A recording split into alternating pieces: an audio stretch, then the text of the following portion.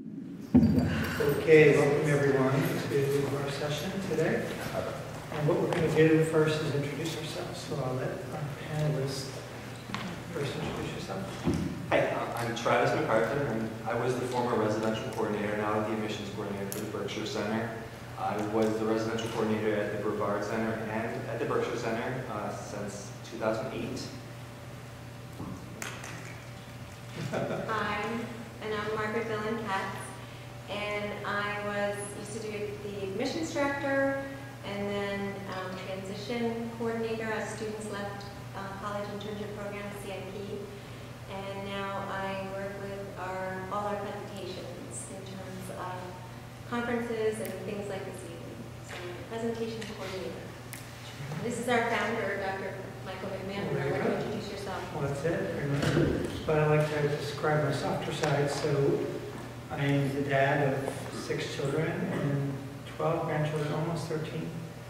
And I'm an artist and a gardener and a traveler and a painter and whatever.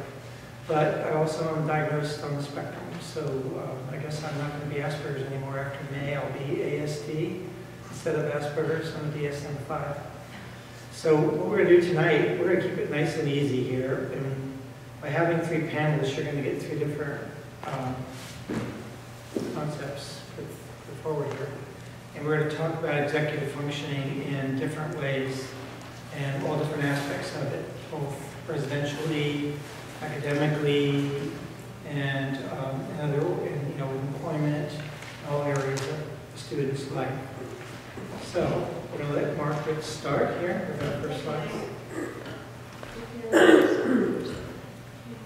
So first I want to ask you as an audience, have any of you ever had a morning where you got up, you woke up late because the alarm didn't go off or you kept pushing it off, and then you didn't have time to eat your breakfast, and then as you ran out the door you couldn't find your keys for your car, and the day went on like that. Has anyone ever had a morning like that? Yeah, and what's that like?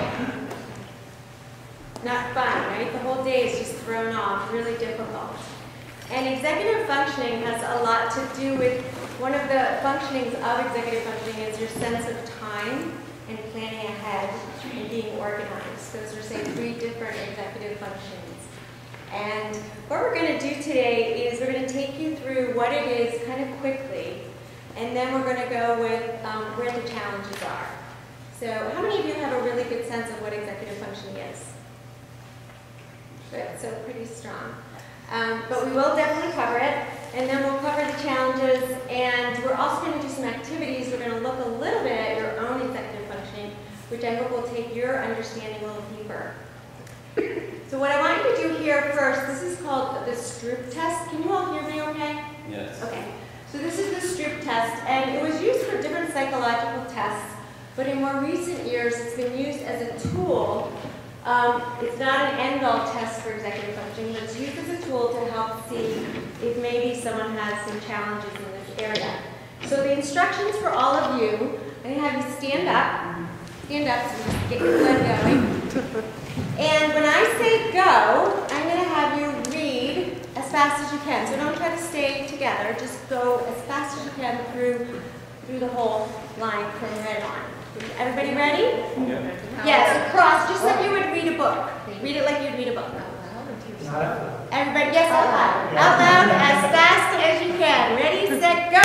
Red, green, blue, yellow, pink, orange, green, blue, white, red, yellow, yellow, red, blue, red. Good job. Great job. All right, next slide, please. We can actually go on to the next one, because I'm going to explain that later. All right, so the Stroop test effect is this man, Dr. Stroop, realized that when he shifted the words and had people say the color instead of reading the words, that things changed for people. So now your assignment is to read the color. What's your assignment? Read the color. Yes, or say the color. Say the color, not the word. Say the color, not the word. Okay. So when I say go, you're going to also go as fast as you can, starting with, in the instance, instead of saying red, you would say green. These colors are a little, that's yellow. Doesn't really matter. The main thing is read the color that you perceive it, or say the color you perceive. And when I say go, everybody all at once go as fast as you can. 1, 2, 3, go. Green, yellow, white, purple, red, yellow, red, yellow,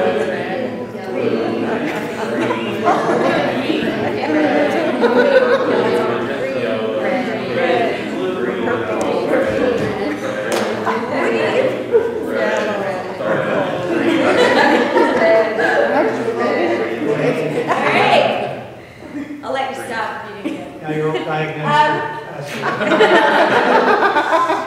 You can see it's a lot harder. I didn't time how much longer, but I think it must have been at least 3 times longer for you. And the reason is that your brains have been trained to read. And I'm asking you to hyper-focus on something your brain does not want to hyper-focus on, and yet I'm saying you need to do that. And one of the executive functionings, you can sit down, is being able to focus. That's one of many executive functions. So this was a focusing exercise. And the harder it was for you, it's hard for everyone. There's really very few people for whom it would be easy. But the harder it was for you, the more likely you may have some challenges with executive functioning. And I do want to say that we can be very strong in some areas, like some of us may have a great sense of time, but not be so organized, or vice versa. So it's not like you're all good or you're all bad. We can have different levels within it because it's a big area of skills, and we're going to get into that. Go ahead. We're going to do very quick science. The prefrontal cortex, which is the area right here, has been called the CEO of the brain. It's kind of a simple explanation. And it connects to all parts of the brain, and basically it gives the orders to the rest of your brain, which give the orders to your body. And it really has to do with all the cognitive, logical parts of the brain functioning. Go ahead, Matt. Keep going, unfortunately, I keep pushing. Yeah, there you go. So, this is even changing as we speak. Typically, we used to think our brains were mature around 18, and then they started to think it was around 25 that our brains are completely mature. Now we know that actually for females, it tends to be in the early 20s to mid-20s, and for many males, it tends to be in the mid-20s to 30-ish.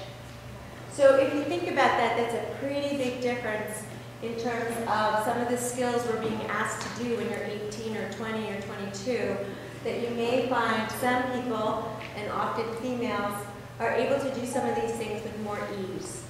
The good news is, with maturity and practice, everyone can get better at executive functioning. So as one matures, it will get better, but you have to be willing to practice. Okay. And that's what I was just basically saying. So you can't just go hide in your room, and even though your brain is getting older, you can't expect your executive functioning to get better just by maturing. It will get a little better, but you have to practice. And it's affected by experience. The more positive experiences you have, like time is one of the executive functions, and many people don't realize that time, some people don't have a good sense of time. We've often said someone, you know, why can't they be on time? Well, if you don't have a good sense of time, it's hard to manage your time. So if you don't know how long a half hour is, really, then it's hard to know, get yourself organized after that half hour. And again, if you practice, you can get better at having a sense of time. And a lot of people, it's really helpful because for those, I personally have difficulty with, I lose my keys and my glasses and my cell phone, mostly my glasses, a lot. And I have strategies, you know, I have my little over. But when I'm really thinking about something else and I'm in a hurry, I don't even know where I put my keys. I don't even realize I put them down. That's the problem. So I've gotten better, but I still have a failure rate sometimes because I just don't realize that I haven't put them on the hook. So you don't want to beat yourself up, but on the other hand, you want to practice it for things that are difficult. And you want to not beat each other up. It's taken a long time for my husband to accept that I do misplace the keys and not get mad at me. We've had so many fights over that, and finally he's just like, okay, she's trying, just just getting there, but you know, we can be really tough on each other. So that's one of the things too, not beat each other up. Okay. Thank you. Okay.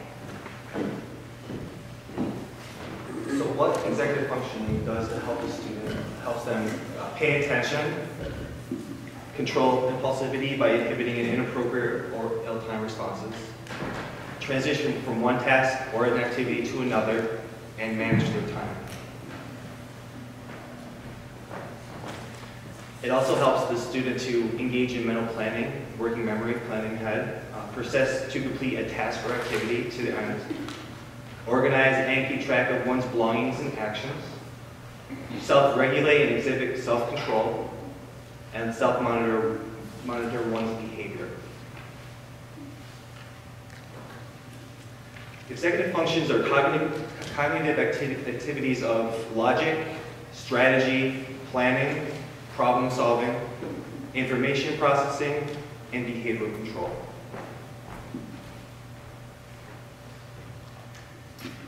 Executive functioning difficulties can lead to difficulty predicting what will happen next, which creates anxiety and transition problems for our students, especially. Inflexibility, getting stuck, needing to preserve sameness, routine. Difficulty attending and concentrating, impulsivity, blurting out in class or on a bus or in school. Difficulty with working memory so that it is available when needed.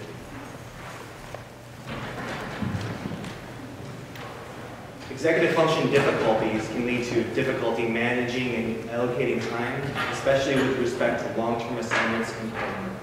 So planning those assignments out, steps ahead, when's the rough draft going to be due, when's the final copy due. Difficulty keeping track of belongings, material, forgetting things, doing a great job on the take-home test or a paper, forgetting to bring the memory card to school or print it out to bring it to school. Difficulty multi-step or complex tasks, disorganization in the room, in the book bag, difficulty working in groups, and difficulty with planning. Okay. We're going to actually have to look a little bit at your own executive functioning. And again, this is not an official test, but it's one way to look at your own skill sets. So what I'm going to do is give you each one of these. It's a set of 2 pieces of paper back-sided. And the instructions are to fill out, you'll rate each of the areas on a 0 to 3. So just look at it, rate it. But before you start it, I'll remind you when I hand this out, just scan the two pages back to back and estimate how long do you think it'll take you to fill it out. So this is an exercise also in how long, trying to estimate time. So everybody got that? Is it clear? Okay, good. If you finish ahead of others, just take one and pass it to everyone. Yeah. If you finish ahead of everyone, you can go to the last page, which is called Time Estimation Sheet. This one's really fun. It says things like how long does it take you in the morning, say, to get ready for work? Like how much time do you need to allow for like a shower, those kind of things.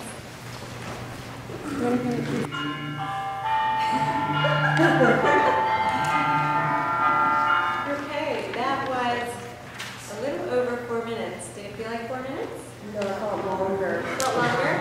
I know it felt longer to me too, actually. All right, what you're going to do is pick one that you had a higher score, meaning like a 3 or a 2. Pick one that you want to get better at. And one of the activities that you would honestly like to get better at. And then very quickly, yeah? I have one. Okay, but you can just don't tell us yet. Okay, just for yourself. And then right next to it or on the back page, one strategy that you use or could use to improve. So do that really quickly because then we're going to have you partner with someone and do like another 1-minute exercise. So do write down a strategy to get better at that one thing that you have a high score on. Is that clear? Yeah. Okay. All right. You have your stuff. You can partner up after if you want to finish your conversation. My recommendation is if you're really serious about getting better at this one activity, is if we do something for 30 days, you practice the new strategy for 30 days, we're more likely to keep doing it. And even better is if you have a buddy that you keep accountable to each other, so you kind of say, how are you doing with that? You're more likely to follow through. So it's of course up to you if you want to do that, but I strongly recommend try practicing the new strategy for the next 30 days and try to have a buddy who holds you accountable in a kind way. Did anyone find it helpful to buddy up, to partner? Did you get some new strategies? Yeah? Yeah, what did you want to say? You know, I have a tendency to make things more complicated than they need to be. So it's just, you know, making lists and stuff. Good, okay. Good. And the other thing you can do is you can get a golf counter and put it on your wrist, and you can sort of click it when you're doing a new behavior. And make a goal of 10 clicks a day or something. And then the other thing you can do is just write it on some initials on your back of your wrist with maybe the initials of what you're trying to learn and implement. And you know, it washes off after a week or whatever. Or you can just keep writing over it until you use it for a month if you want. But you could just put initials there for what you want to remember to do and start implementing it. I did this one time when I was trying to learn to say hello to people in the morning. I just put a golf counter on and I clicked it every time I said hello to someone. And it was to improve my own social behavior. Okay, we're going to move on to Travis here. And everyone can switch back to the original seat if they want. You don't have to, but you can.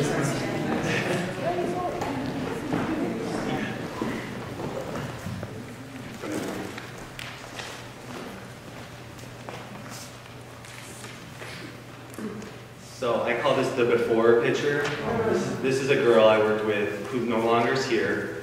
And this is a picture I took the first day I started doing residential executive functioning with her. And I'm going to have you, the audience, use their working memory to remember this picture because we're going to come back to it at the end. You'll see the after picture.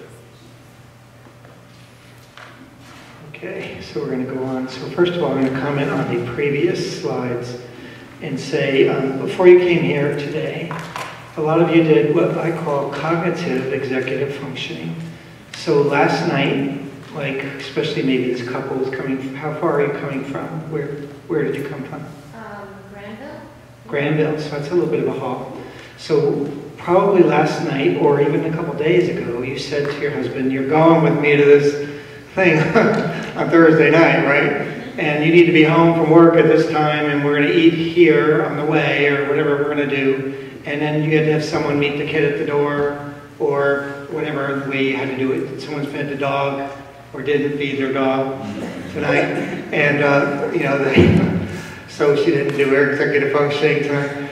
But so you did all that in your brain and you did it through osmosis. And a lot of, we take that for granted that we can do that as adults. We're just thinking ahead. You know, I do this for a year ahead. Like I've already planned out my entire January, February, March, April, May, you know, and a lot of the summer.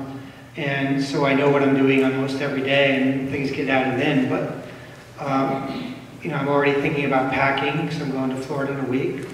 And I'm already picking, you know, how am I going to do that? Where do I have to get my car serviced, you know.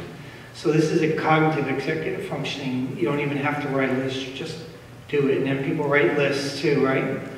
And so that's one thing I want to mention. And then there's a lot more to executive functioning, like just for example, self-monitoring.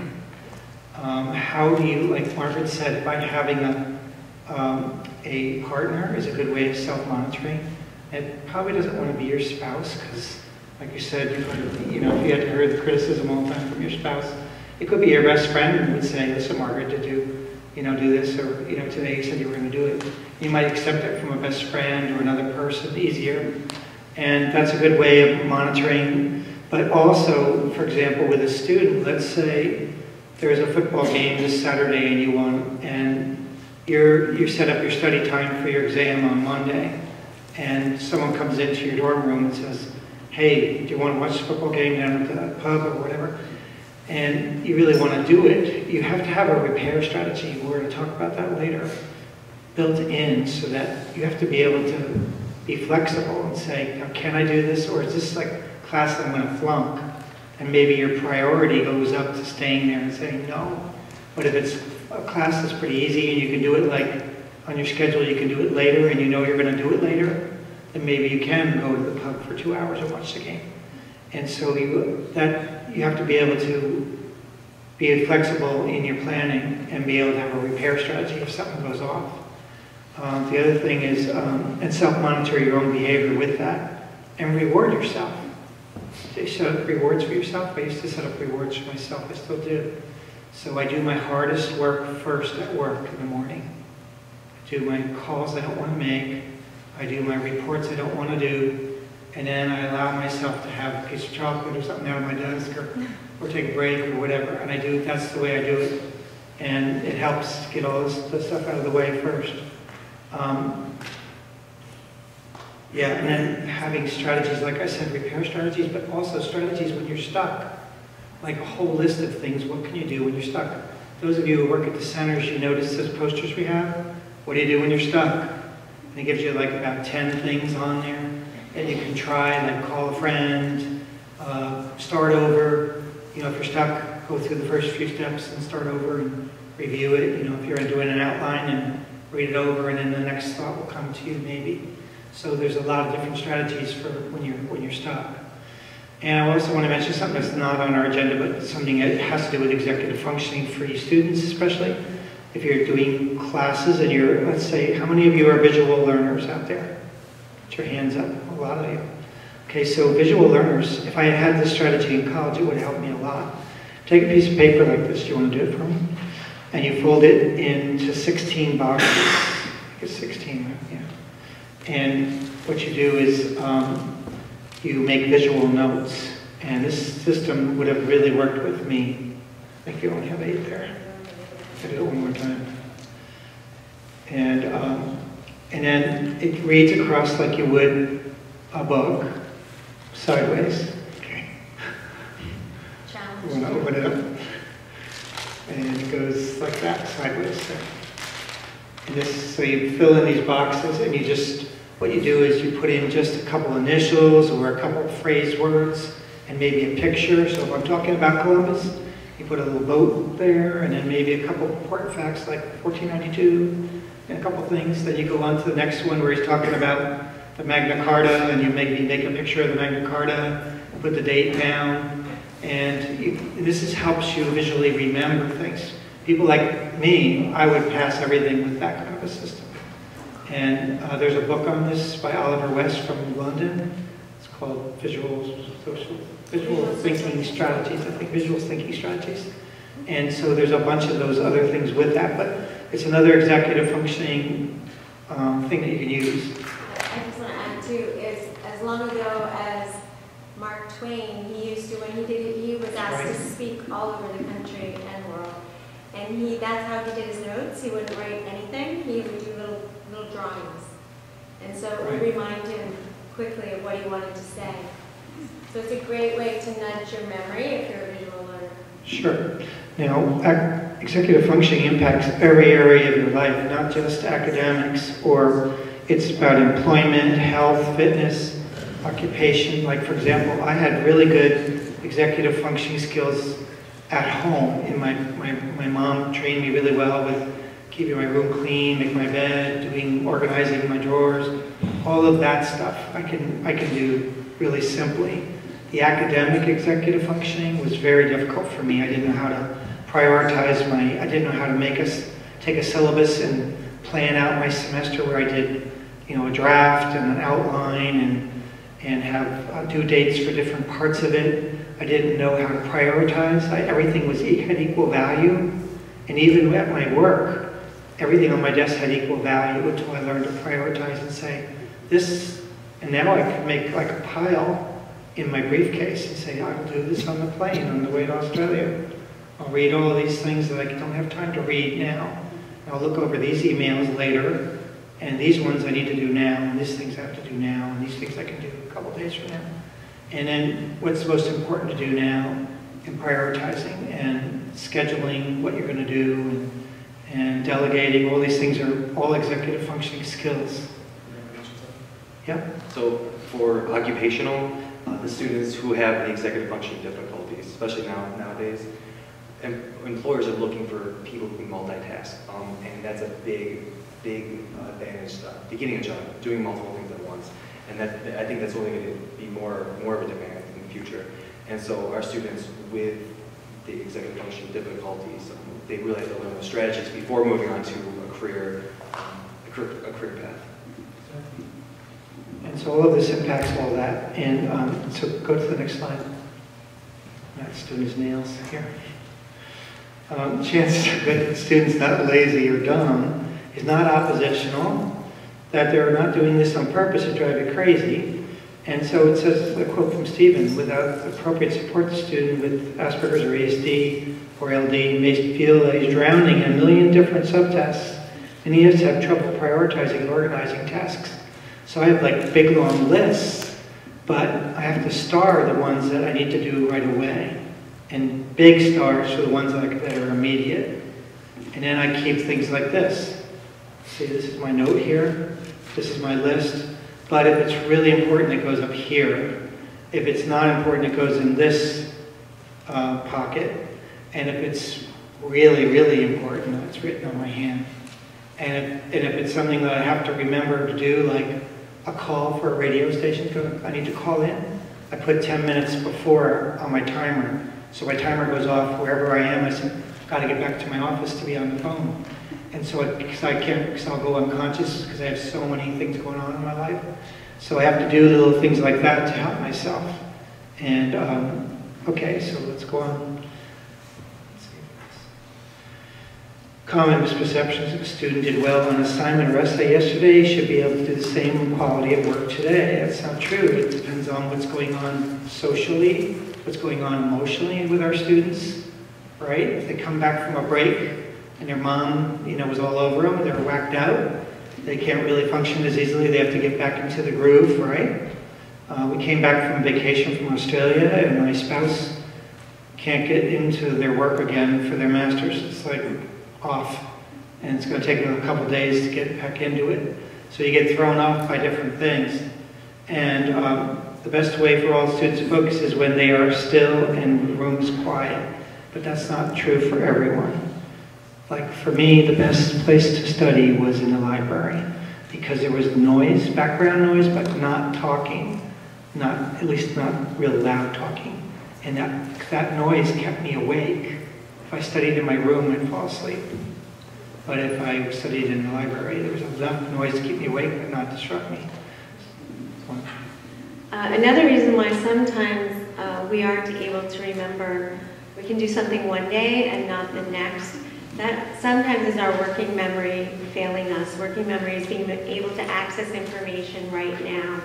And so I guess the analogy I would give is a little bit of, it's a sad one, but someone with Alzheimer's, you know how one day they can access information and the next day they can't? And it's a little bit that way. It's not that you have Alzheimer's, but it's that you're not being able to access the information, that your working memory is not coming through. So it's definitely not laziness.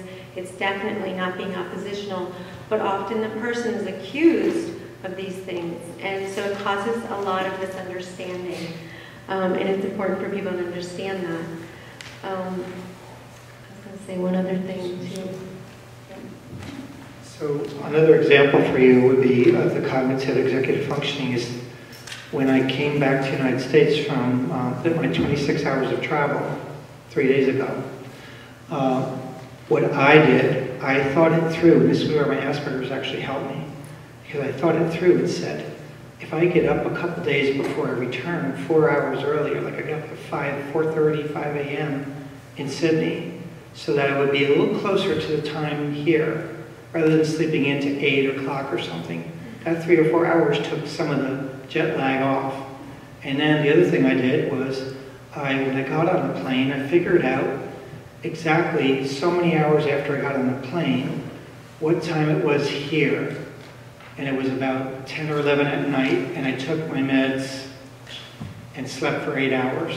Woke up a couple hours before the plane landed in LA and stayed up those hours and stayed up in LA all the way till time to sleep here again, took my meds again.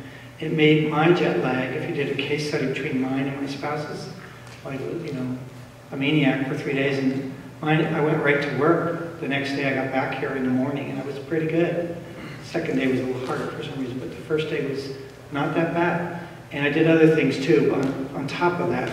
But I thought it through and made a schedule in my brain and figured out the best way to approach it and then followed that.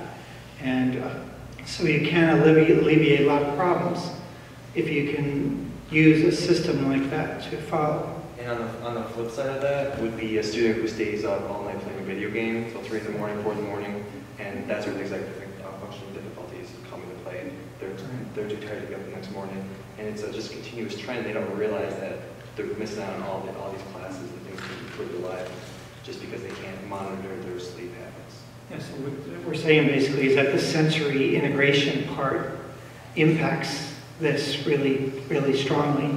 Because if you don't have a good sleep diet, if you don't have a good food diet, if you're not exercising in order, so I'll give you an example of how I did it today.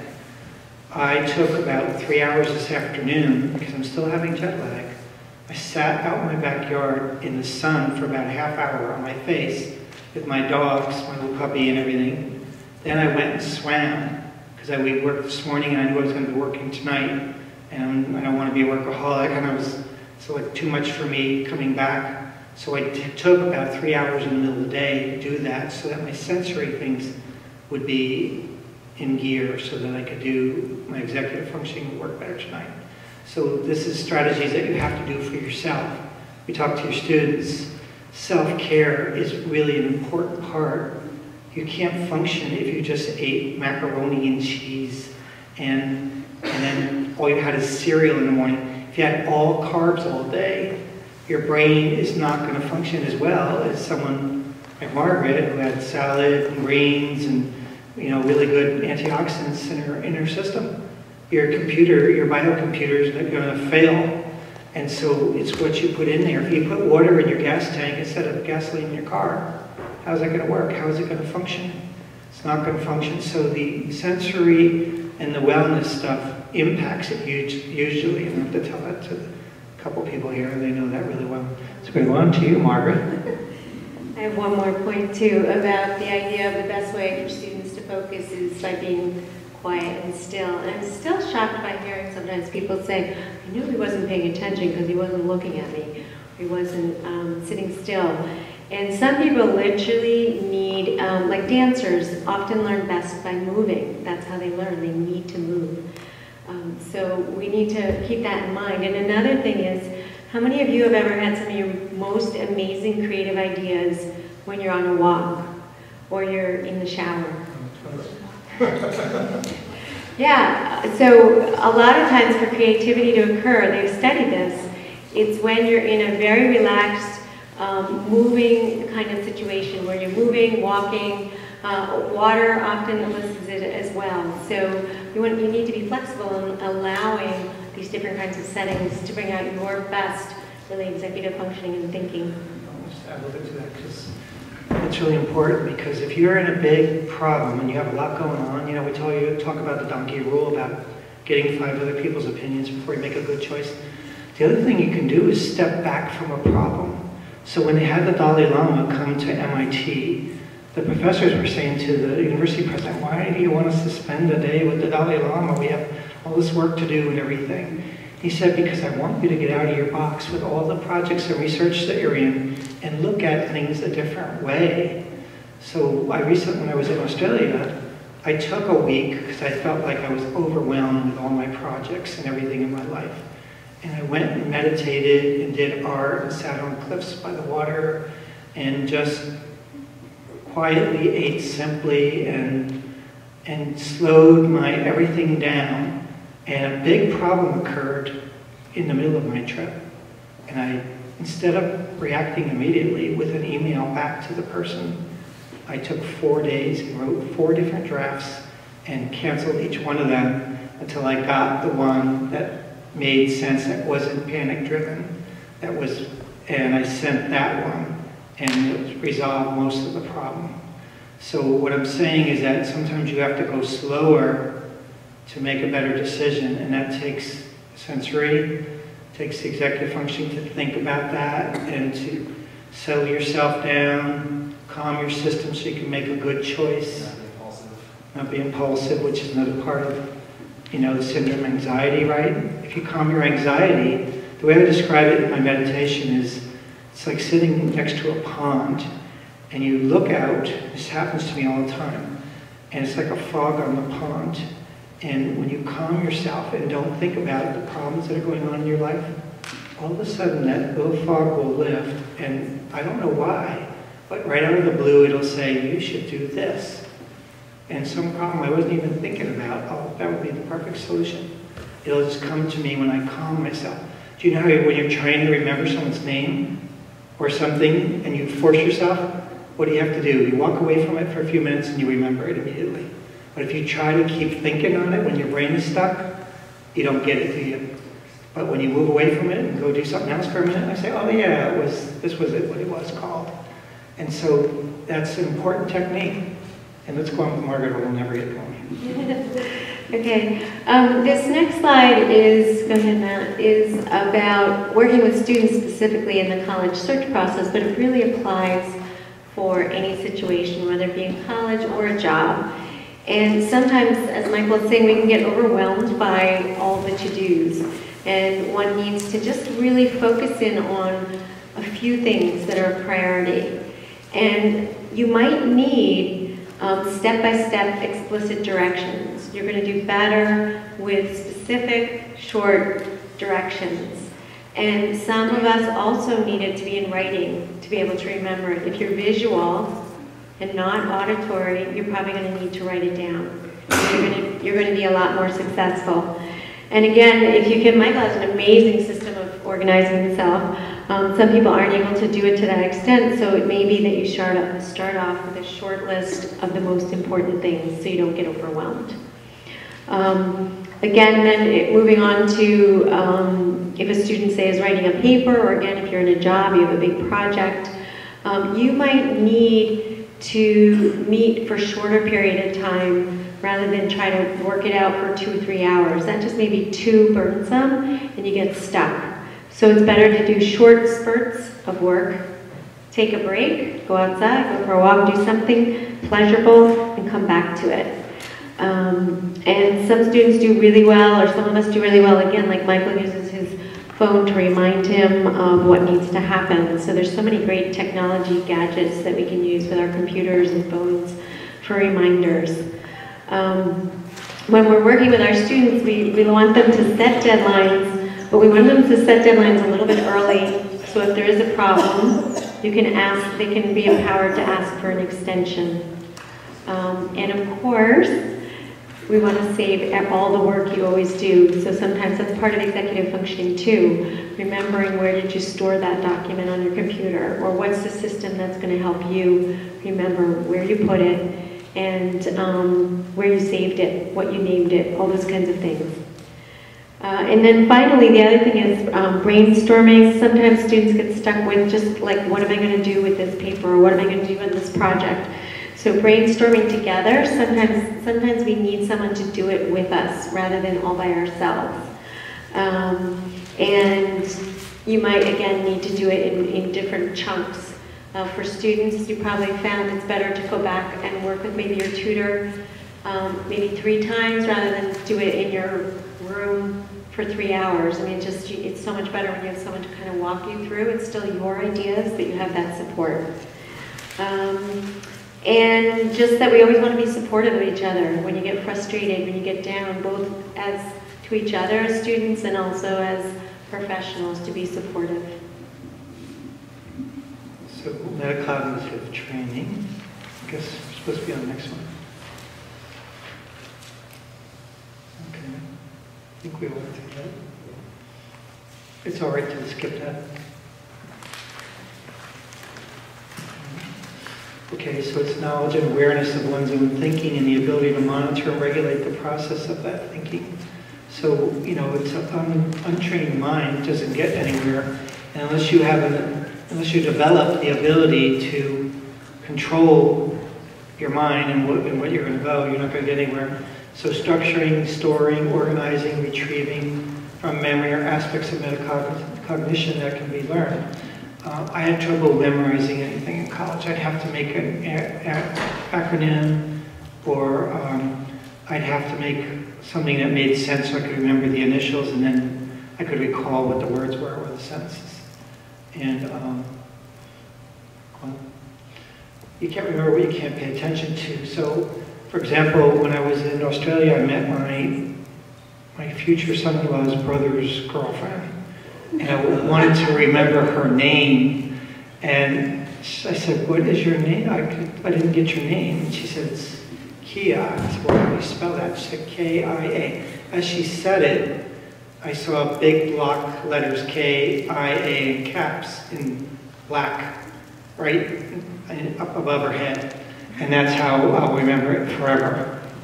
But if I do that, something like that, and you know, if anyone read the book Born on a Blue Day, with Daniel Tammet, who's an Asperger guy from England, and he's the one who has synesthesia, which is, he had some kind of a fever when he was young, and he had Asperger's, and with that combination sort of set off his brain into, improved his memory to an extent where what he can do is, they had him memorize pi times pi times pi times pi times pi, or something, and they had 3 professors with computers, and for 5 hours in a row, he took 2 weeks to memorize it.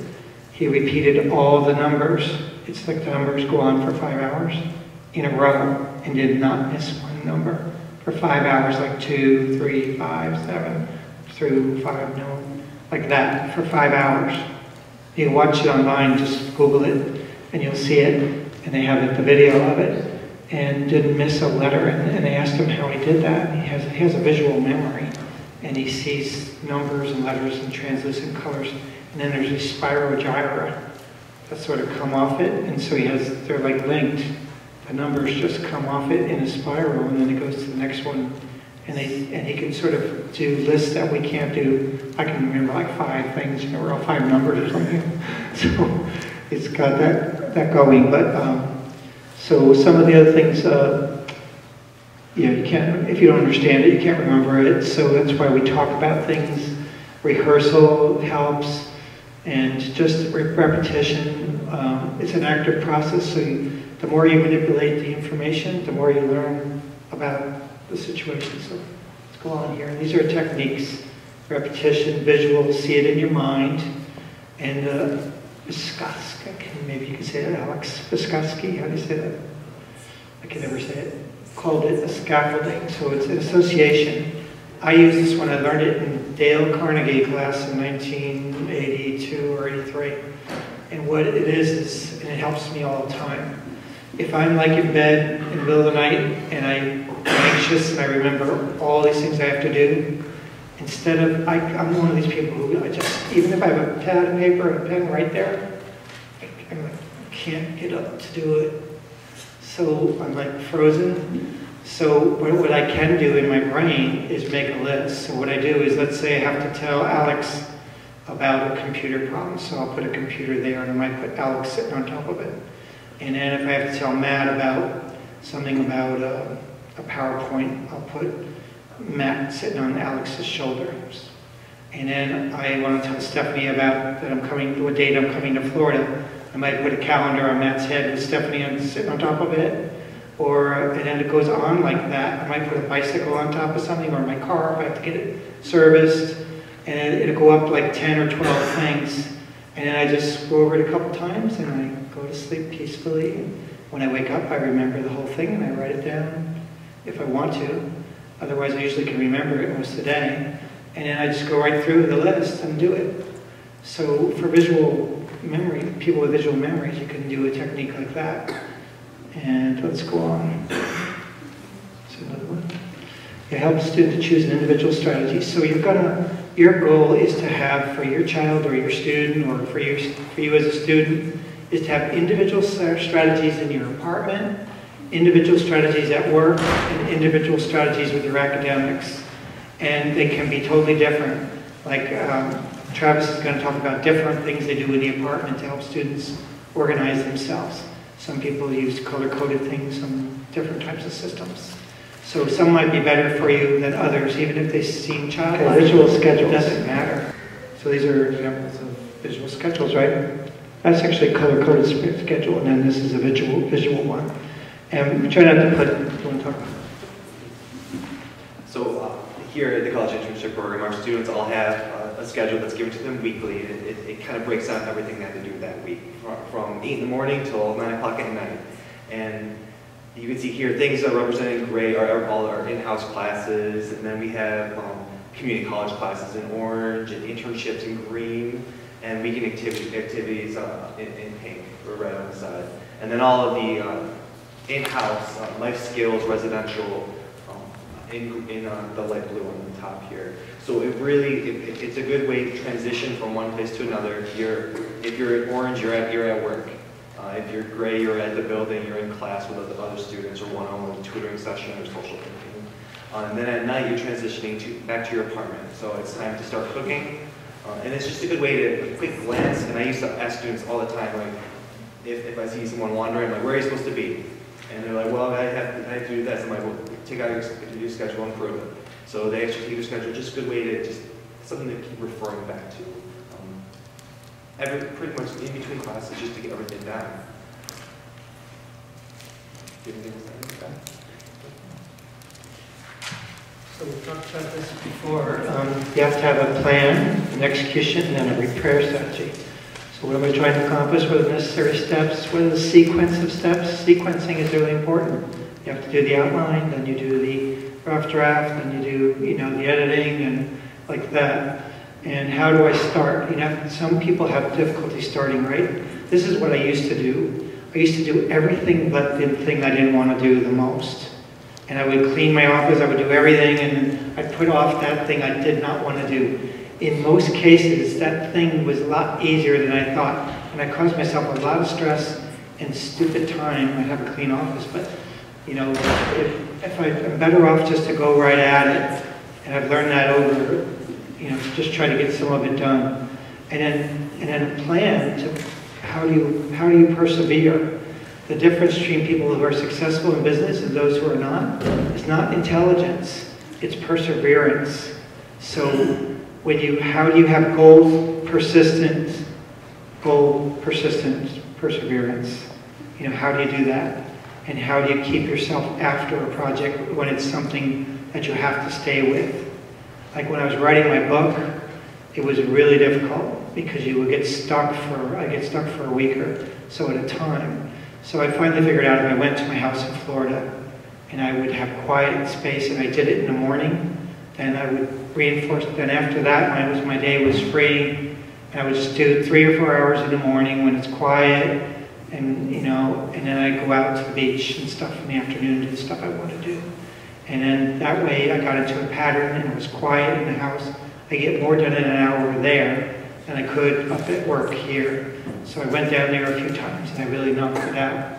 So you have to have a place, and then you have to anticipate what could go wrong and try to build in strategies. And then repair. Is the plan working? If it's not, shift the plan. Who can you ask for help? How can you restart? What can you do differently so that you can concentrate better? If you can't do it in your room, go to the library. Can't go to the library, then maybe you can go to your parents' apartment in the back of their house that's empty or something. But you have to find places and spaces and time and do it with the environment. Some people like music on when they work, some people don't. Some people need frequent breaks, some people don't want to try to get large chunks done at one time. But you know yourself and you try to work out that plan. And then analyze it afterwards. What can you do differently next time? And so that you don't make the same mistakes. Like if you waited too long on your paper, then you want to start earlier the next time. And so we're going to talk about that when we get to it. I guess who's next there?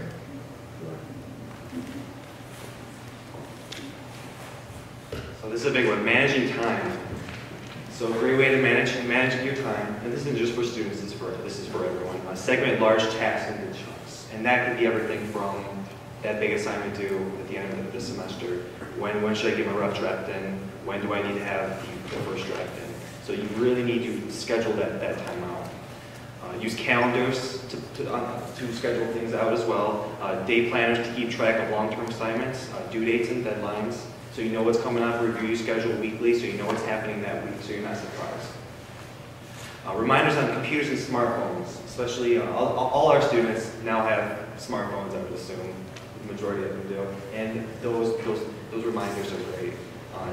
You throw something on there and it beeps and you're like, oh yeah, I have to do that today. So that's just an easy thing for anyone to do now.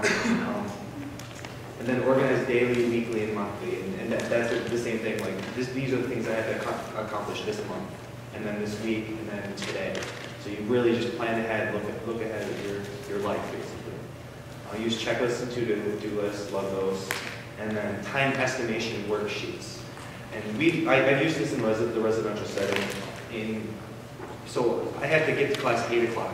So what time do I have to get up to take a shower, make sure I have a healthy breakfast, make sure I have all my homework or my backpack ready. So it takes this long to have to get the backpack ready to leave, get my coat on. It takes this long to have breakfast and this long to shower. So using those times, you can kind of get that how long things take and actually time yourself doing it make sure you're ready on time. Because a lot of our students, especially, just don't know how long things take.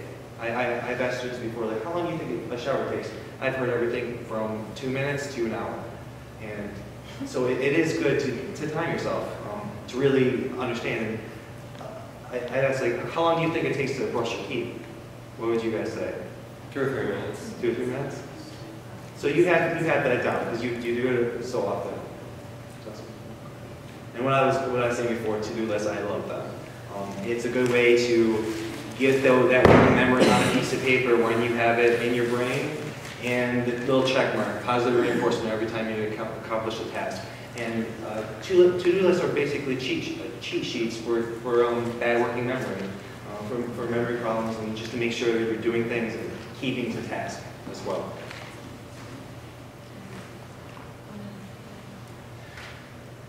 So managing space and materials, create a dedicated workspace, and every student here has a desk to work on in their bedroom, their own space, and we help during executive functioning to organize that space, and the academic staff help to organize the notebooks and the book bags that the students bring back to the room each night.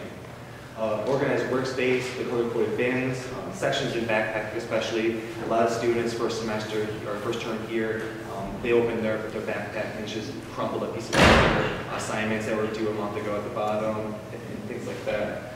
Minimize clutter. During executive functioning, I used to work a lot with students to just go through the paper. And I know a lot of staff I work with need to do this too. And they just need to go through, throw things away, get rid of the clutter, organize the things they have. Schedule cleaning and organizing at least once per week, which is great to do. We do have a deep cleaning night here at CIP, and it's a good time to make sure all those tasks that need to get done on a weekly basis have time to get done. So they're actually on the schedule and written in, I believe it was light blue. And then employ the master notebook system, which we do for academic executive functioning, using according files or 3-ring files in sections, organizing by class, by due date maybe, really however, what works best for the student especially. Real quick, can you put it back for a second? Right, so and you can also put on your calendar, like your Google Calendar or whatever, like Friday afternoon for an hour before you leave work, organizing your office. Just pick up and put things away, generally put things in the right piles, and do that. When I travel, one of the benefits of traveling is that I take the junk with me that I have to go through, and I try to clean up and organize and get everything done before I leave. I have a clean slate when I come back. It's like you don't want to leave your house a mess, so you want to clean. I usually clean the house before you leave, so you come back to a clean house. It's that same kind of thing. And then you also can put on there, like yesterday I have a bill that just comes every 3 months. And so I put it on my calendar. I always forget to pay this company, and they always have to get a hold of me, and there's a penalty if you don't pay it on time. So I put it on my calendar for the year, the 4 payments, so that I pay them on time. And then I usually just pay the bills as soon as I get them. I just pay them all, and I pay them ahead, so that I pay my bills all at once. If I have insurance for the year, I pay it all at once, so it helps me because if I forget to pay it monthly or something, then it's a pain in the butt because it adds another task I have to do every month. I'd rather just pay it for the year, if you can do that. I mean, so that's what I do. So really what we're saying is you want to make sure in your calendar you schedule things that help you stay organized and on task. And we have a little bit more here. We're not going to take a break, but I do want to have a little state change because I think everyone's getting a little restless in your seat. So just stand up for a minute. And let's just do a little wiggling around and jumping up and down. Let's see some real jumping up and down, up and down. Come on, we'll get the blood going. Okay. All right, that's it. So it's just to get refreshed. All right, what I want to talk about is taking a picture of the things that you might be likely to forget before you leave your apartment. Can you push that to the next one? How many of you have had success by using pictures to help you remember things? Do any of you do that? You put a picture by your door before you go out? Yeah. I'm so visual, so if I have something like that, I'm more likely to notice it than words. And for some reason, it seems to be only like the phone, all the great phones we have and the Macs that have all these visual icons, like a little book or a little person doing exercise, but in the rest of life, everything's always words. So I think for those of us who are visual, it's great if we have these little pictures because they help us to remember things. Just wanted to say, when I was hiking in the Grand Canyon of Australia, I had to remember which exit to get off the trail. And they all looked the same in the woods. So there was a sign that said the name of the little trailhead. And I just took my iPhone out and took a picture of it so I'd remember when I got back around the loop which one to get off where my car was. So I could have went by and got lost. So the iPhones are great like that. Also, when I travel, if I see a creperie, I take a picture of the menu with my iPhone and I send it to Emmy. So she has ideas about things, and you can use your iPhone for a lot of things like that to organize yourself. I'm sorry. So academics. So we talked a little bit about the master notebook system, and I won't go into that more. These are just other memory systems like the SQ3R. I don't know if you know what that is. It's like a note-taking system. We talked about visual note-taking. You can use flashcards, tape-recorded lectures, the LiveScribe pen, which is a little pen that records a lecture, and then when you write your notes at the same time. And then if, let's say, you write down the word Australia or something, the professor was talking about it, if you say the word Australia to the pen, it'll go back to the section of the lecture where he's talking about Australia, and it'll repeat it back to you. And so you can go over your notes with it, and also it's just another system of being organized with it. Kate is one of our big users. Use it? Can you speak about that, Kate? Do you like it? Yeah. Help show up. Yes, it does. Okay. And audiobooks, we've used books for the blind. We've used that for 15 years, 18 years here, or Markham. And Kindle, Nooks, and e-readers are helpful too. Go on. I think it's Bookends. Yeah, so Bookends is our executive functioning skills groups. What we do is break the students into small groups, and we use these nice posters about executive skills behind them with an instructor, like in a horseshoe, and then they meet usually on Monday and Friday. And what they do is it's like a sort of AA for executive functioning. They talk about, each student talks about what they did over the weekend, what they worked on their project, their employment, their executive functioning in their apartment, and their strategies they use that they were implementing, and then they go through and they learn a lot from each other. And then they talk about what they're going to do from Monday to Friday, and their plan for the week. And then they go on Friday and they do the same thing. What did you get accomplished? what are you planning for the weekend? What's your plan to get your paper done over the weekend? You know, what's your strategy and how are you going to do it? So it's really helpful for me.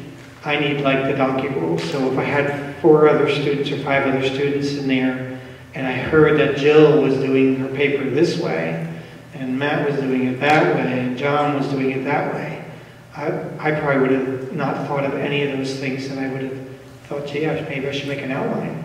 You know, I never made an outline for a paper. So I would have learned a lot just by osmosis, by listening to them. Okay, it's cool. Who's this? You. So residential interventions for executive functioning difficulties. Some of the things we utilize in residential are the EF checklist posted on bedroom doors, and those checklists can be everything from hygiene checklists, which I think we have a picture of, as far as bedroom cleaning checklists, planning ahead, making sure you're prepared the night before. One student I worked with in particular was very nervous about before he went to bed every night to make sure he was prepared for the next day. So a checklist was actually made.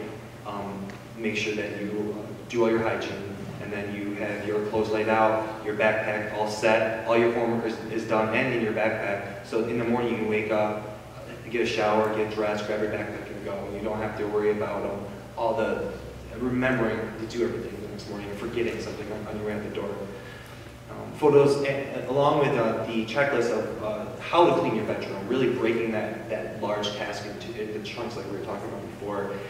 We have photos of, like, the before photo we showed, if you guys remember, the really dirty room. And then you have, you can go back. You can go back.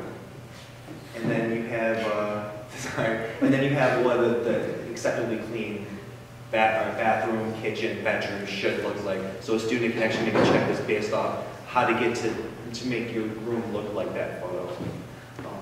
And photos that will properly group students look like posted in your apartment by the mirror, on the front door on your way out. You can check in and make sure that you're good to go.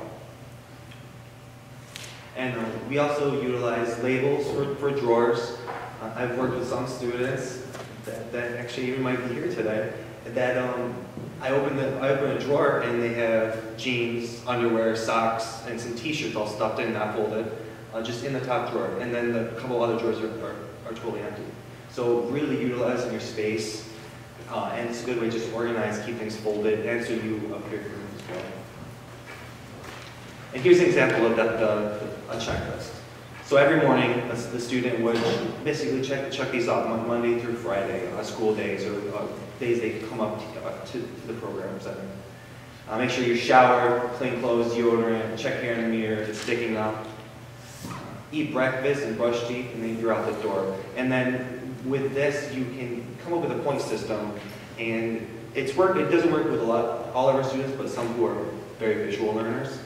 We create this point system, and then we actually graph the progress over the course of the semester. And that visual representation of progress is really, really helpful for our students. And because it's such a slow process for a lot, it's like you might not think you're making progress, but based on this graph, you're going up every single week. You're doing so much better on your own, independently, making sure everything is checked off and that you're good to go before you leave in the morning. All right, so if you remember the photo before, this is after. And there she is smiling.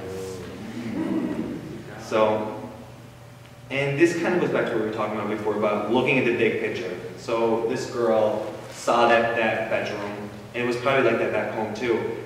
Looking at that big picture, totally overwhelming. Where do I start? How do I get from point A, the before picture, to this?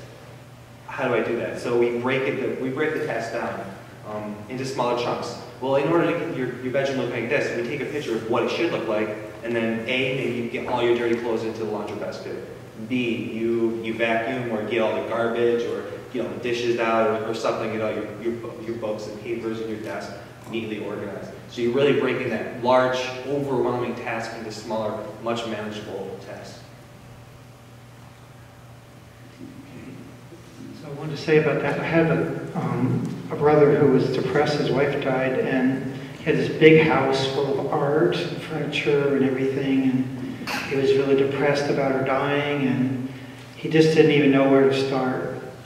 And so this is what a strategy I gave him. I said, I want you to give away one item a day. I want you to clean up one area a day, one small section a day, and I want you to, organize for your sale a couple of things every day, just a few things every day. And that's what I want, and get rid of some junk in the trash every day. Like 3 or 4 things he had to do every day. I said, in a month, you'll feel so much better. And so I went out there like 3 or 4 times during the year to help him, and he had big, sales and everything, and organized. He had lots of art and everything else. And sometimes you have to sort of help people. So I just said, he was like, well, I don't know if I would lose my house to the bank, whatever. And I said, well, did you call anyone? I said, Jim, did you know when I was out driving that a block away from your house is a counseling counseling office for people who are having this problem? So I said, watch. And I picked up the phone and I called the lady and I said, just listen. And I said to her, because he was afraid, he said, if they know what I'm doing, will they report it to the bank and I won't, maybe. I said, no, they're not, everything's confidential. I'll ask her all the questions. You watch. So I asked her all the questions I was afraid to take action on, and she answered them all, and I said, this is what you need to do. So go get the application today and start doing it. And so it took about 3 or 4 months, but after he got all that stuff done, he's remarried a year later, happy traveling all over and the whole thing.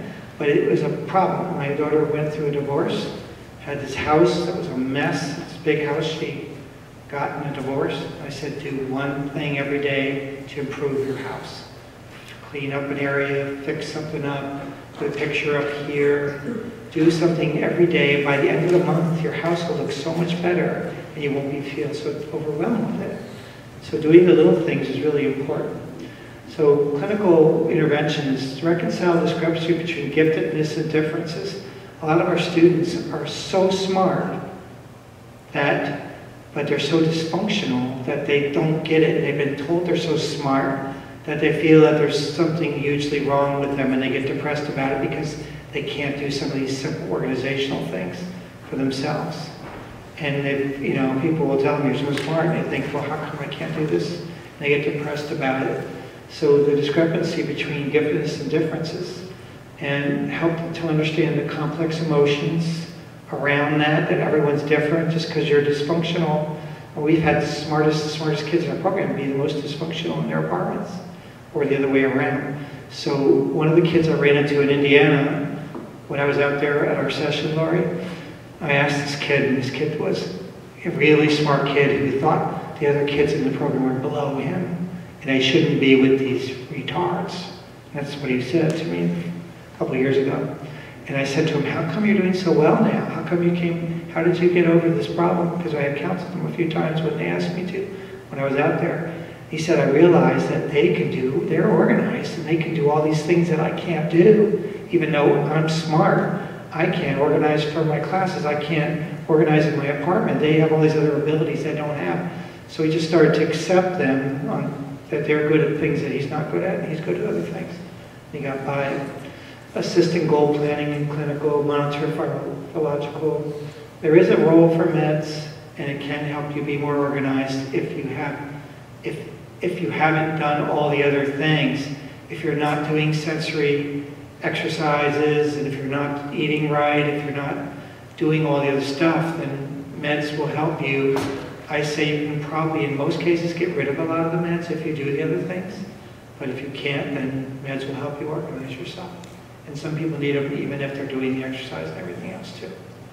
Teach breathing exercises, teach techniques for overcoming anxiety, which is pretty much comorbid with everyone on the spectrum. The anxiety, right? And that's a big problem because you can't function.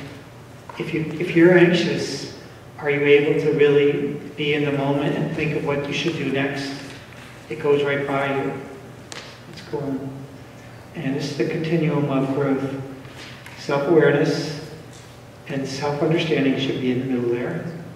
So first you're aware that you're different, then you understand who you are, then you can get to start self-regulating.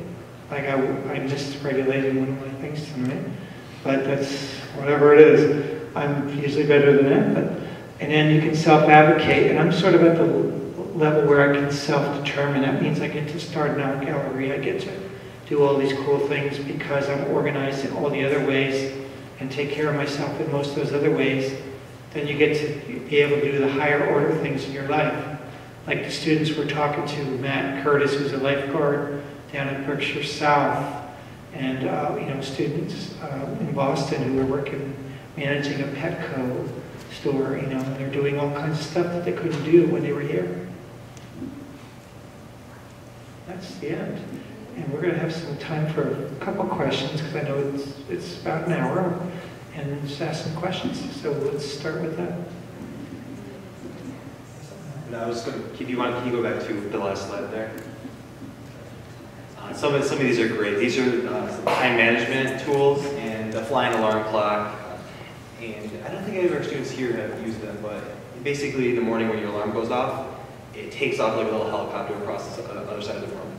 So you actually have to go looking for it in order to get up and getting that blood circulating. I actually just heard about recently, it's a alarm clock mat. So it's a mat that will continuously beep until your full weight is on it for, I think, for at least a minute. So that means you're up standing for at least a minute before it turns off. But these are just some things you can use for exactly functional difficulties, kind of healthy. And everything from those to a to-do list is really an executive functional tool. I have one more that I want to add as well. Has anyone used a standing desk? Do you know what that is? Okay. Well, the way you can try it out is if you happen to have a dresser in your house or almost like a table that's like a, sometimes if you're at a restaurant that has a high table, it's kind of like in the cocktail area. And if you're standing and working on your computer, some of us work better. Like I do great standing working on a computer, and you're burning more calories, which is always great. You can wiggle around. When you get tired, you just sit down back at the desk. And it's a great way to, sometimes some people's brains work better standing. So you don't have, these standing desks are quite expensive. You can be creative, and like I do, I use my dresser a lot of the time, and then I sit down when I get tired of standing. Questions?